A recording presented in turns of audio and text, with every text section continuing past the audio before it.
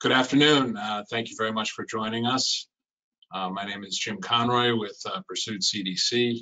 Today we're going to be talking about the SBA 504 program and specifically about the SBA 504 Refinance Without Expansion program. A little bit about our company. Pursuit has actually existed since 1955, and we're a multi-pronged entity with a common mission of providing creative financing to help small businesses. We've got a number of programs, over 15, as well as staff of over 100 and managed assets of over $1.8 billion. But despite all of the different programs and entities that we have, all of us are committed to that mission statement of trying to provide creative financing to help small businesses. And you, mostly bankers that are listening in today, should know that we work in a collaborative way with the banking industry and are not intended to be seen as a competitor. So I think everything that we talk about today, specifically regarding the 504 program, should be looked at from your perspective as not only an opportunity to provide value add to a customer of yours, but I think also it provides a substantial benefit to the bank as well. And we'll talk a little bit more about that in the coming slides. First, as I mentioned, I'm Jim Conroy. I'm the president of Pursuit CDC. I've been with the company for 25 years and manage the territory, the three-state territory that we operate in New York, New Jersey, and Pennsylvania. I'm Ross Pancoe, Senior Vice President of Pursuit. I've been with the company for almost 15 years, and I manage a good chunk of the upstate New York market. I'm boots on the ground working on a few dozen of these 504s a year. Great, thanks. And we're thrilled that everyone could join. You know, with the 504 refinance expansion with Refinance Without Expansion program, it's really important to make sure that we do a quick overview of the 504 program itself. That is the kind of the expansion program, the program that existed since the early 1980s. And then we can talk a little bit more about the difference between those programs or that product and the 504 Refinance Without Expansion product. And then we can go through a couple of examples that I think do a really good job of crystallizing why it is that this program is so impactful and why you should be thinking about this for just about any owner-occupied transaction you see. First, with regard to the 504 expansion product, a lot of our presentations are really geared towards the benefit to the borrower, which again here, the big benefit of the 504 is that there's only 10% equity that's required on the part of the borrower. The 504 is a bond transaction, which means that it's a longer term than conventional financing usually. There's a 10-year 504 loan, a 20-year 504 loan, and a 25-year 504 loan. Not only are those longer term, it's a fixed interest rate for that entire period of time, and the interest rates are usually at or below market rates. Currently, the rate is around 4%. And I mentioned earlier that one of the things that I really encourage bank partners to do is to think about 504 in every owner-occupied real estate transaction you see. It truly is one of the best economic development products available to small businesses. And it can not only help you in kind of your competitiveness, because we have found a number of times when a bank has not mentioned the 504 and wound up losing the transaction because another bank that's competing for that same customer has mentioned the 504. So in some cases, it may not be a great option for the customer. They may not want to go that direction, but the mere fact that you're presenting it to them, I think usually conveys to the borrower that you're a resourceful partner, that you're looking out for their best interest. And as I mentioned, sometimes, surprisingly, the borrower would want to do the deal and actually makes it a competitive advantage for you in presenting that 504 option. So the 504 is specifically geared to help with fixed asset transactions. So we're talking about real estate primarily. About 90% of our transactions are real estate related. However, it could be used for large equipment purchases, things like printing presses, car crushers. We've done barges before are eligible. The only thing that aren't eligible are things that can basically drive, have wheels, or airplanes. But most other large fixed asset projects are eligible. And because a large chunk of the transactions that we're talking about are real estate, it does have to be an owner-occupied commercial real estate transaction. So what that means is that there's an operating company that's actually going to locate in the building that's being purchased, and that operating company must occupy at least 51% of a building that's currently existing, or if they're going to construct a building with 504 proceeds, they have to occupy at least 60% of that building. But so long as the project meets that eligibility criteria, the 504 is a great product to consider. The simple way to think of the 504 is this chart here, which is 50, 40, 10. The bank does 50% of the project cost and are secured by a first lien or first mortgage on the asset that's being acquired. The 504, which we process, is in a second lien or second mortgage on the product, and then the borrower has the last 10%, which is the equity contribution. So right off the bat, this structure tells you, compared to a conventional deal, the borrower would normally, for an owner-occupied commercial real estate, might have to put 20% down. So there's less down payment that the borrower is required. The 40% that I'm talking about, the 504 with, would have a 25-year fixed rate at 4%. And then the bank would have a first mortgage for 50%. Common rates and terms that we're seeing now is a 10-year term with a 20-year amortization and a 5-year rate reset, with rates anywhere between 4.5% to 5%. So not only is the borrower reducing the amount of equity that they have to put down, but they're getting longer term fixed rate financing at preferred interest rates on our 40%. And the bank is still able to get a decent rate and spread on the first mortgage because of the other benefits that the 504 are providing. So again, an important takeaway for the bankers that are listening in is you have a first mortgage or a first lien on a piece of collateral where you have a 50% loan to value.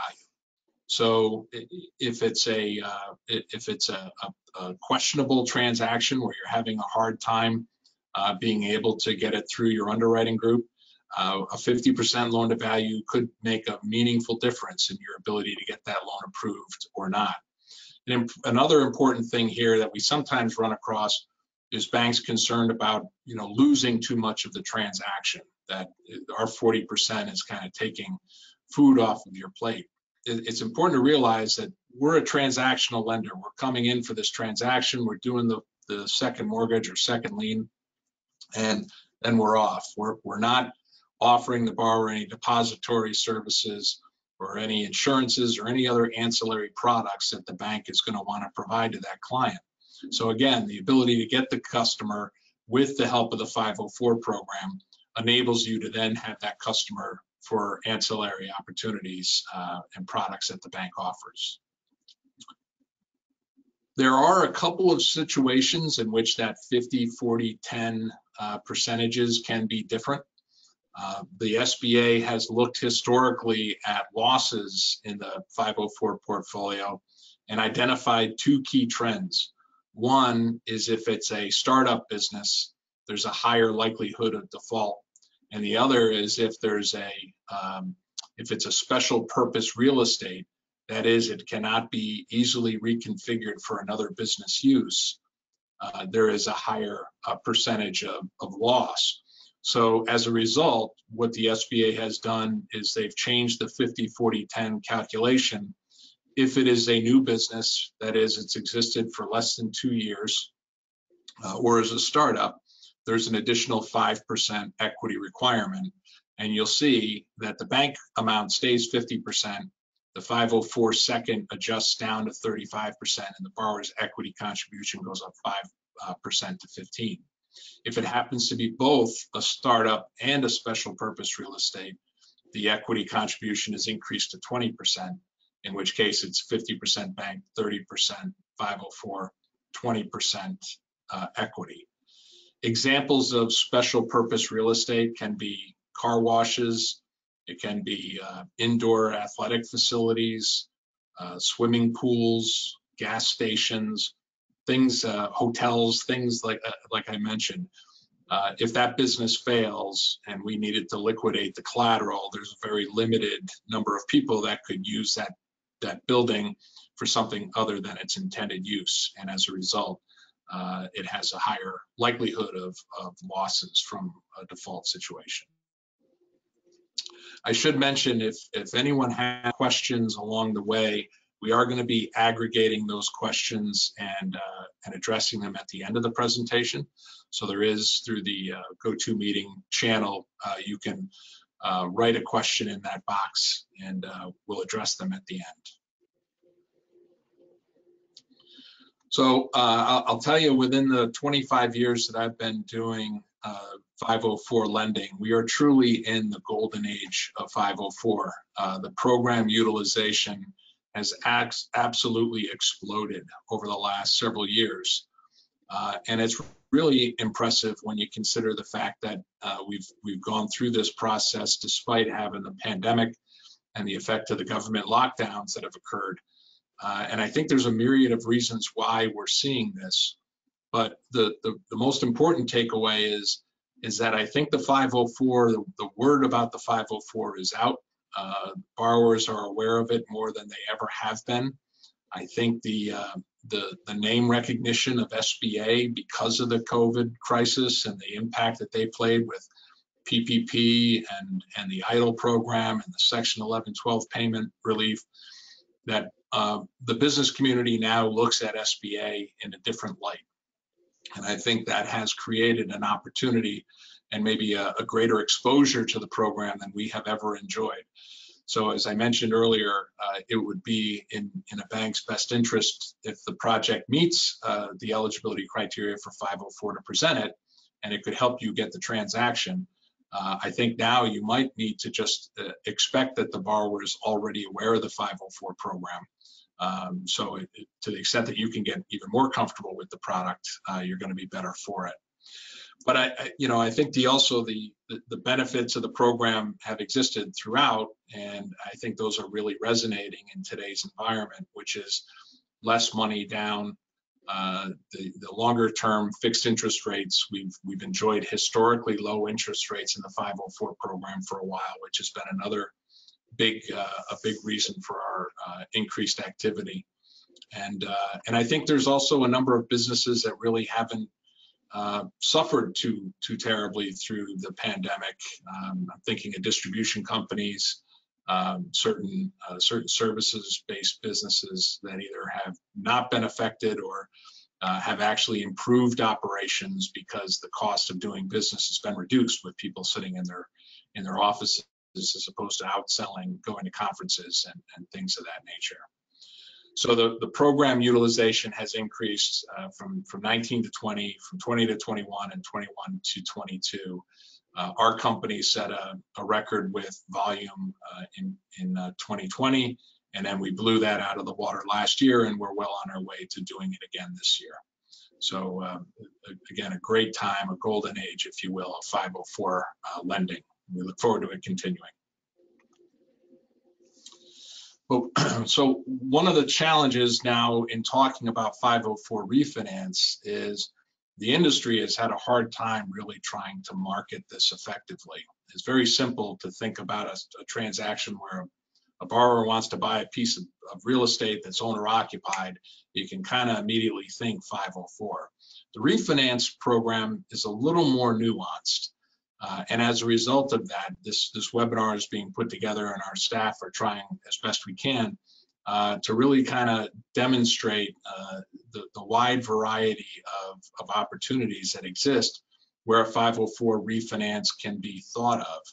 And sometimes what this really means is not just looking at the 504 as a business attraction tool or to make the bank more competitive in a situation, although I do think this program helps it. But for the first time, I think we're all allowing bankers to kind of look within their own portfolio and see borrowers that have existing debt that would qualify for a 504 refinance. And it makes a lot of sense for them to be able to refinance the debt that they currently have, enjoy the longer term lower interest rates, maybe even cash out and use some money for working capital or other things that they need to do to grow. And so a little history, the refinance program was a pilot initiative that came out after the economic crisis of 2008. And it was very successful for a very short period of time before it sunset, and then came back as a permanent product in 2015. The SBA admittedly has put some limitations on eligibility that have not made this as successful a rollout as everyone would have hoped.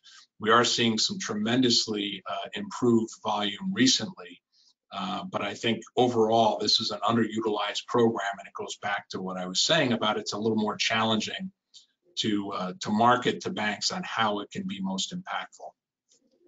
So what I've done here is on this slide, presented a lot of different questions that might trigger, is a 504 refinance a good opportunity to look at to help this borrower?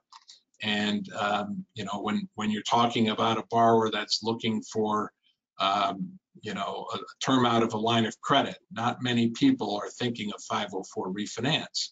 But what might happen is if they have equity in their real estate and we can refinance the mortgages on their real estate and do a cash out, then they can effectively pay down or pay off their line of credit and put it on a mortgage style amortization. And it still helps them to achieve what it is that they need to achieve. And we've got a great example of how that worked effectively with a business in a few slides. But I challenge everyone on the phone today to really kind of think about the refi program and the options that exist to try and help your small business customer using this program. One point I wanted to add there is with the cash out, like the instance of paying down a line of credit, and we'll cover these in the next couple of slides, is the 504 can go to a higher loan to value than maybe you'll be able to in a traditional bank loan as well. So where it might not be possible for you to add that line of credit to a mortgage, with the 504, we may be able to do that. And obviously a customer who's having trouble, paying out a line of credit, might not be something you want to advance additional money to. The 504 may be a way to help them and reposition them to come back and be, the customer you had when you originally signed them up, type of thing. Yeah, good point, Ross. And I should also say the 504 second mortgages can be anywhere from $50,000 up to $5.5 million. So I think the definition of small business that we typically try and talk about with this program could be a very large middle market type client and still benefit from the 504 program.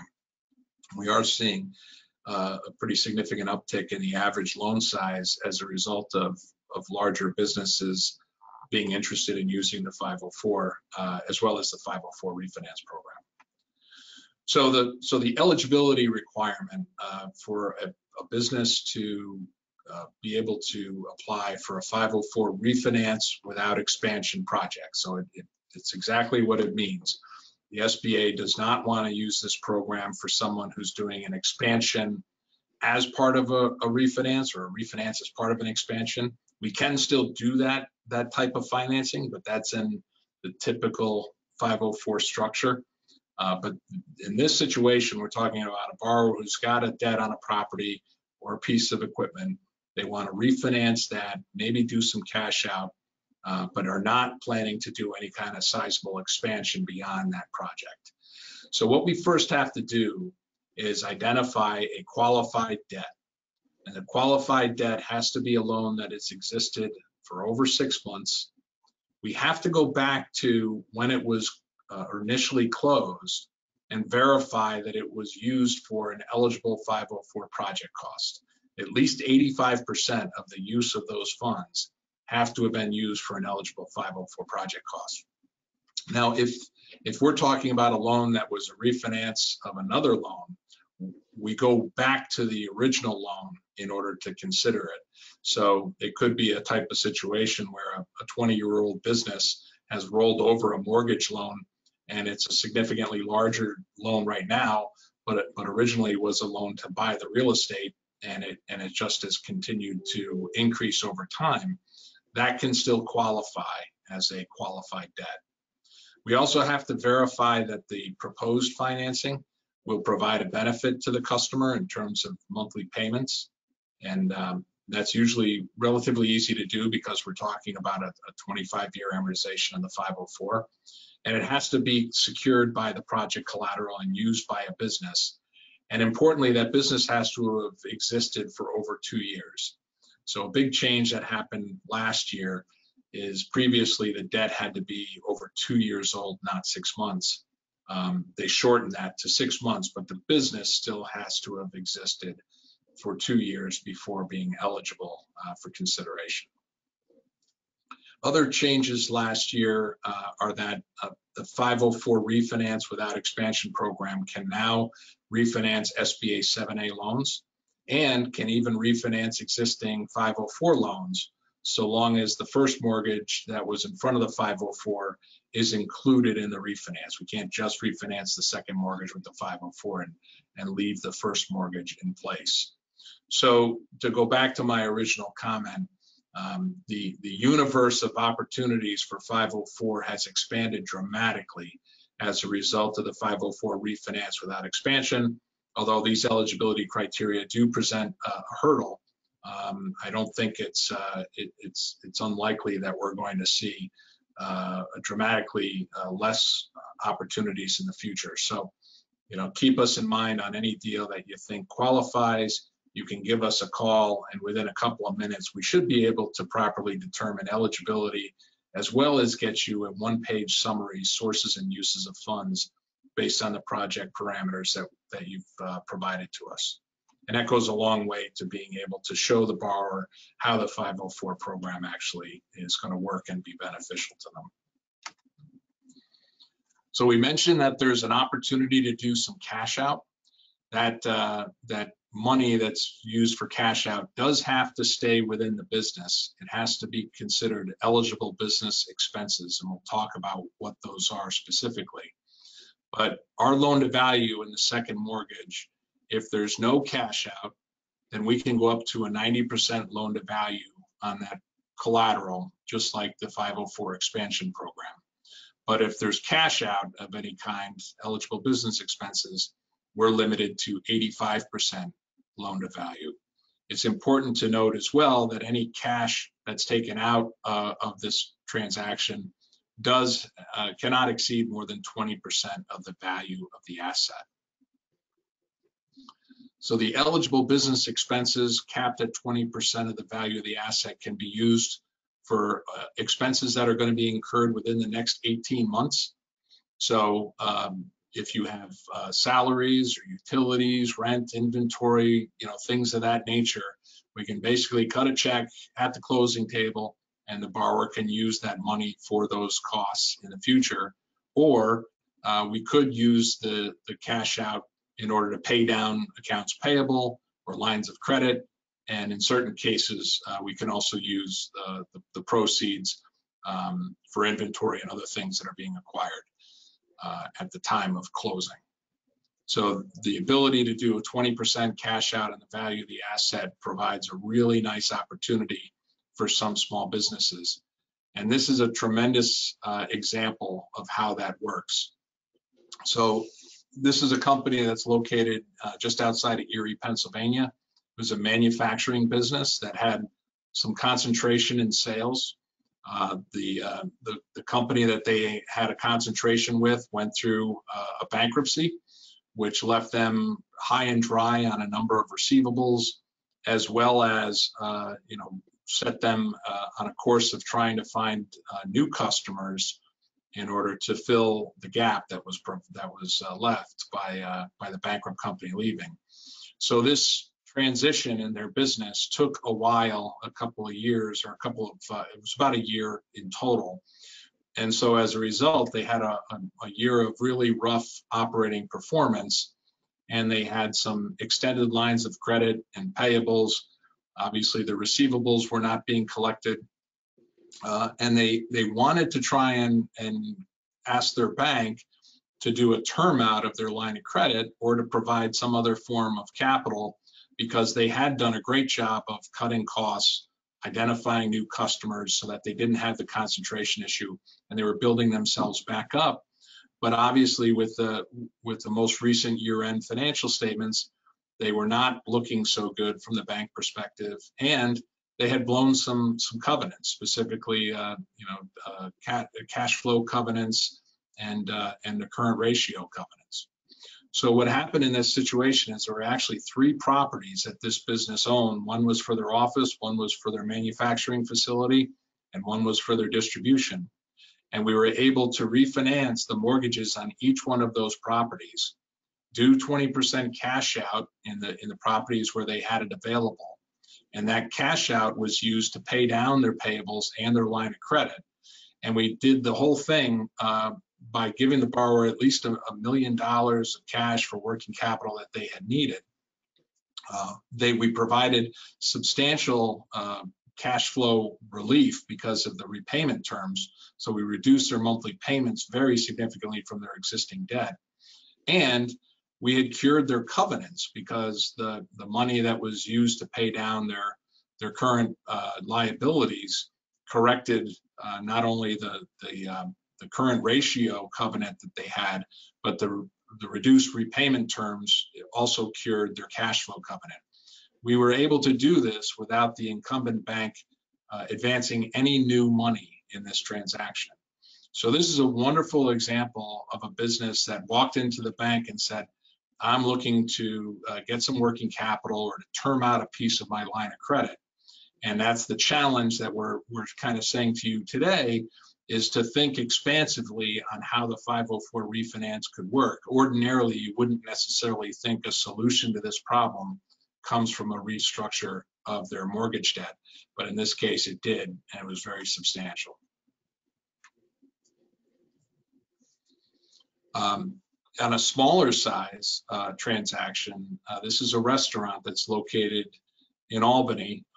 They operated a business very successfully in a leasehold facility, and then they bought another property down the road and had a lease to buy option with the seller that they executed, but the seller's repayment terms were not great. And this borrower then went through COVID, and with the disruption that they had, was in a kind of tough spot where they had a business that had been doing very well pre-pandemic, but was having difficulty as a result of the pandemic, and then a seller note on the real estate project that was really hurting their ability to manage the business.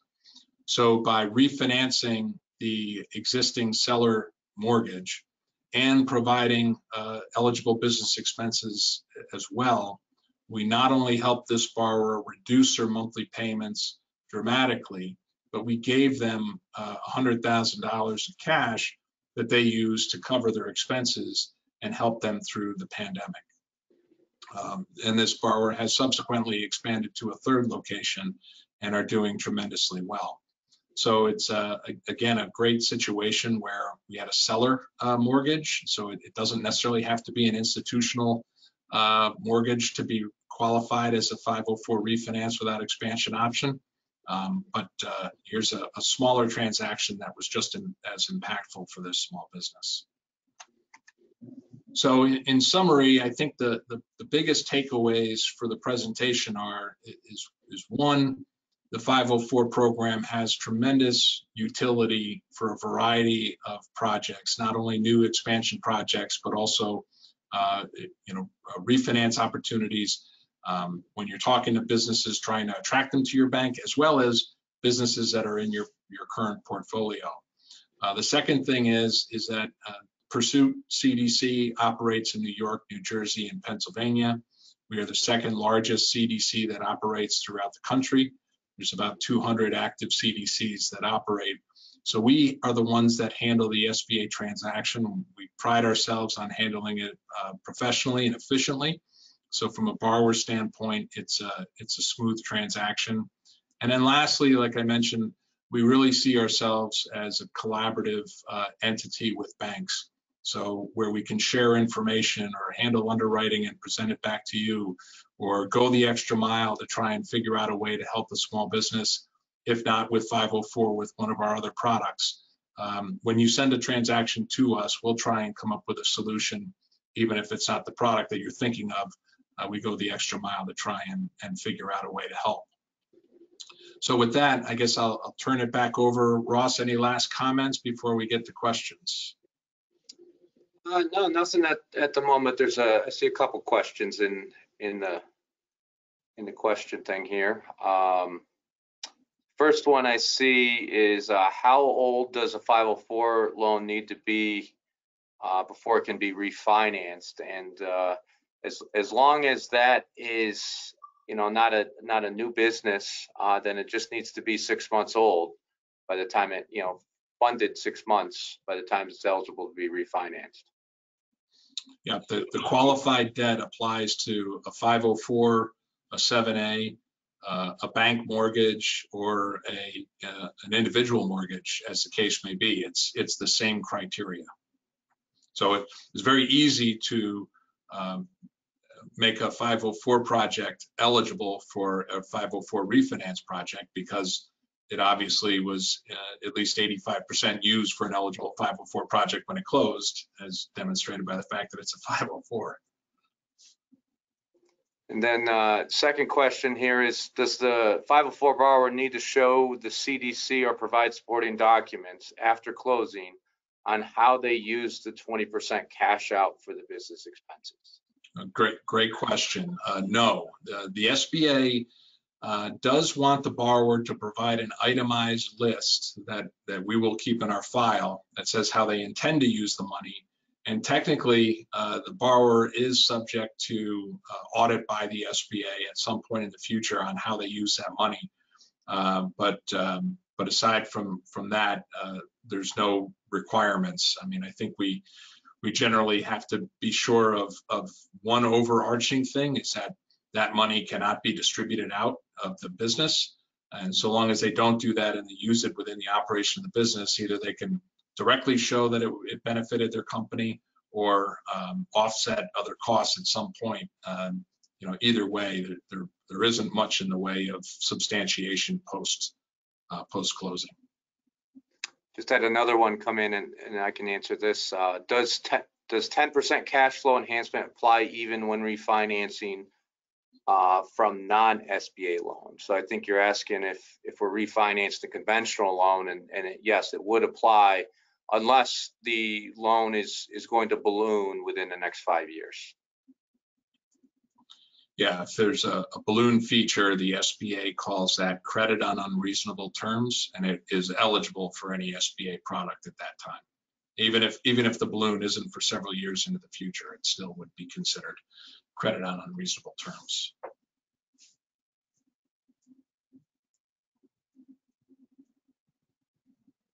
I think I'll just add one other thing is the 504 rates, they're fixed for as long as 25 years. And I think all of us have seen rates come up a little bit of late, but we're really spoiled by these pandemic rates, which probably nobody thought we'd ever see until we got to the pandemic. But the reality is, I think the way our federal government spending and everything that's happened in the world, we could very easily be exiting what has been a very favorable rate environment really since the financial crisis. And if clients able to lock in part of their probably their largest debt, which would be on their real estate for 20-25 years at around 4%, that's going to really help them for the long term. and provide you as the banker, opportunities to do other things for them as they continue to grow their business. You had a few more questions coming in here. What type of documentation do you need to send to Sacramento? So I'm not sure if you're talking about the debt documentation or the business expenses, but in terms of the debt documentation, we basically need some sort of document that shows what that loan was for, and then we need to have the recorded mortgage and executed note. So, and then we do need to show some sort of recent payment history. I think the SBA has given some flexibility to that because of the pandemic, but we do need to demonstrate to the SBA that we're not taking on a loan that's going to end up being a bad one for SBA pretty quickly.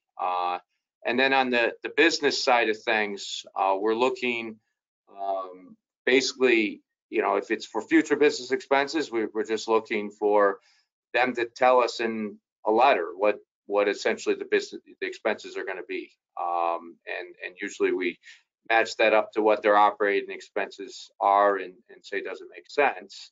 Or if they're going to pay down a line of credit or payables, then we probably have some sort of current statement as to what the line of credit balance is or what the accounts payable balance is to justify it at the time of application.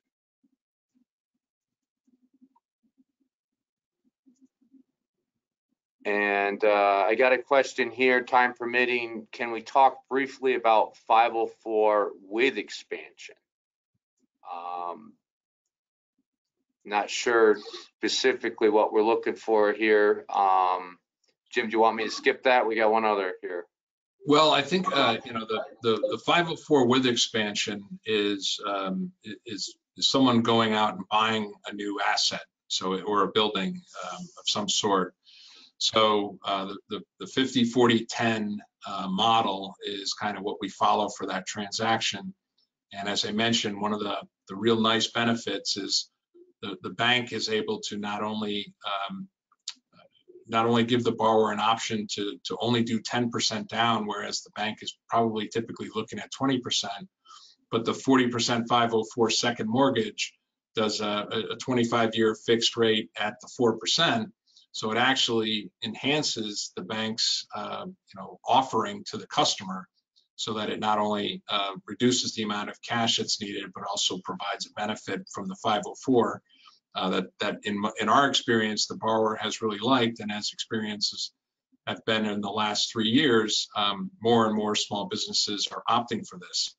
I mentioned quickly earlier that there's a lot of banks that are looking at 504 as a way of establishing competitive advantage, and that there's also a much greater awareness on the part of small businesses about the 504 program.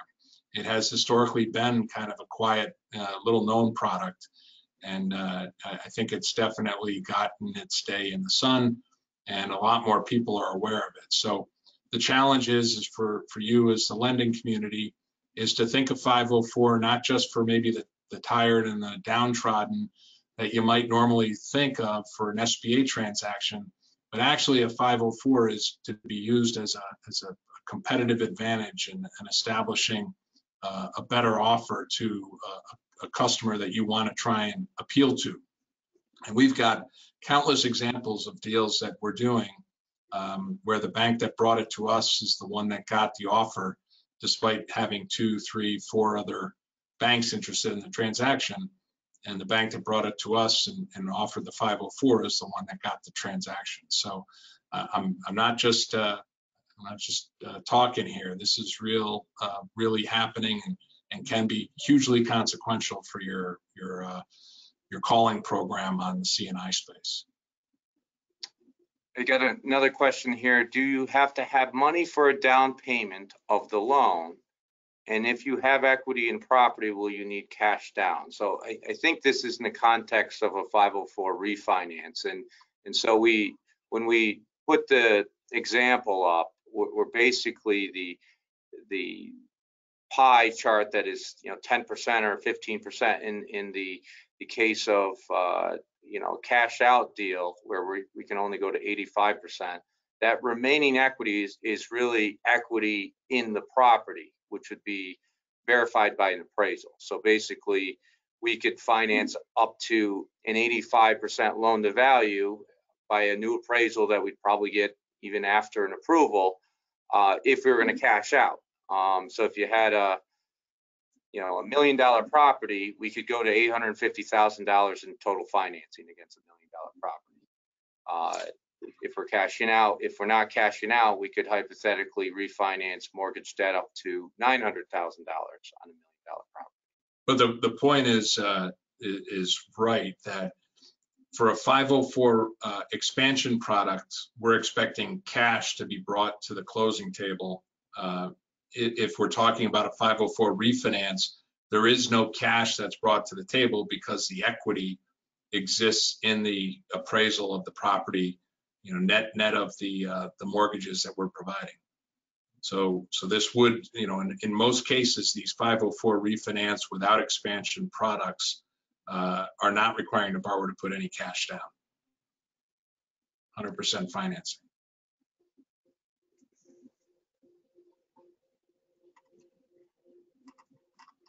Are there any other questions, Ross?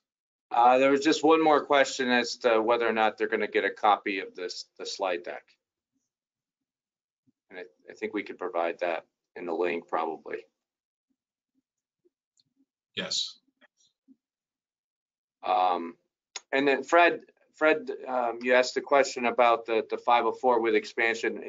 Perhaps you want to talk about the refinance with expansion. And basically, if you're looking for somebody, that maybe has an existing facility with a mortgage and they're looking to expand that facility or buy another facility, we can refinance a mortgage on the same type of property that they're using for their business, whether it be that same property or an additional property, and roll that into the expansion of another property. And oftentimes those types of projects, the equity is the equity in the real estate, and as demonstrated by an appraisal. So you're able to do an expansion project without really any cash in. So that's just another, we didn't get into it really too much on this refi because it's more of the expansion type refi program, but you can refinance debt with an expansion project. And you can refinance up to, I believe now, 100% of what the expansion project costs are. So if you had a $2 million expansion, you could refinance up to $2 million in mortgage debt. I just got a question, what's defined as an expansion? So that would be, you're buying another location and you're looking to tie in, the mortgage debt of the location you have, or that could be, you're putting an addition on a facility. Is typical as to what we see. Yeah, or any renovation as well. Yep. We have had situations where a borrower wants to redo the roof and wants to use eligible business expenses for that. SBA technically calls that an expansion project, so that does not work.